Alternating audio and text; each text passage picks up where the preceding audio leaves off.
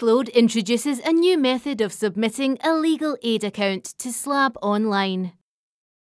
To get started with CaseLoad's legal aid integration, open the required matter and check your time charges.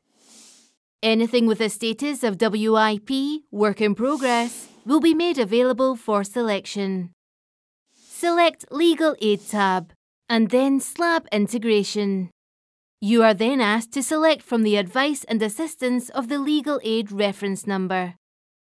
Work items will all be selected. You can deselect any items not to be requested. Once the file is ready for upload, it will be available on screen, and the Legal Aid online website will open. Navigate to the account you want to upload the work items for, and select Upload from Case Management. Drag and drop the file for upload.